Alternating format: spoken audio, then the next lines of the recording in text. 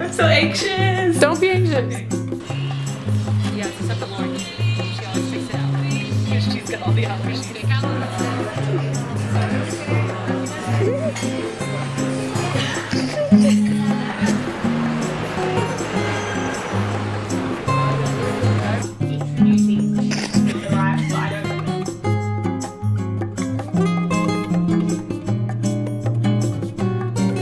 Hey, I'm Olivia. I'm the volunteer coordinator, which basically means I'm like the house mom.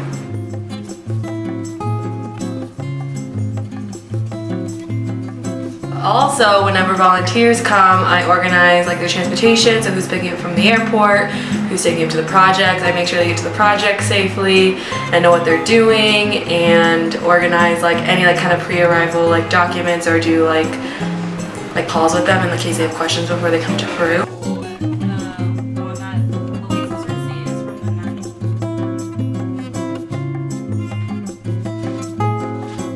So I have a pretty different work day than most people. Like, I'm not in the office all day.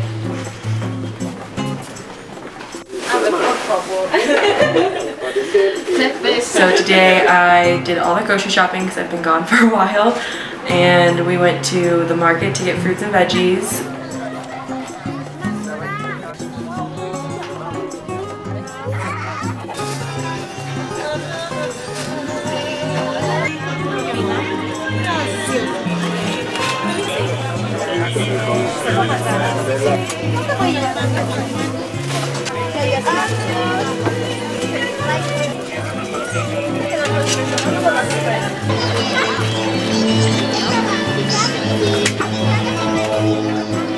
And then we went to a supermarket to get kind of more commercial stuff.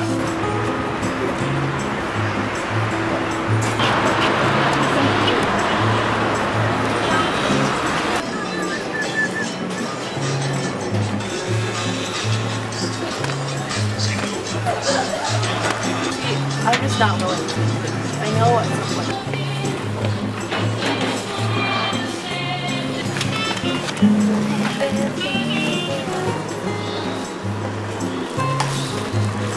We also went to go get labels because we label our food so like people don't get their food mixed up.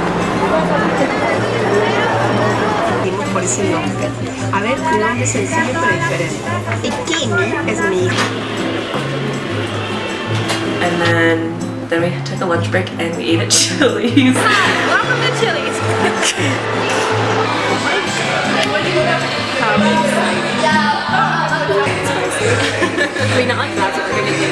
And then I sat back down at my desk and I was working on an orientation packet for a group of 20 volunteers that's coming on Sunday.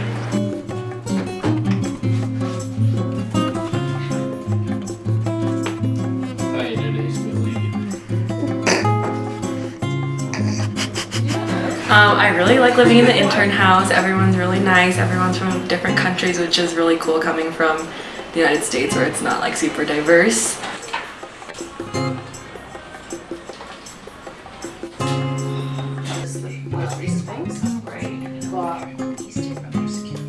So I knew I wanted to work for an NGO like right after I graduated college, which I did in December. And I knew I wanted it to be an organization in Peru, so that was #1 for Globalteer.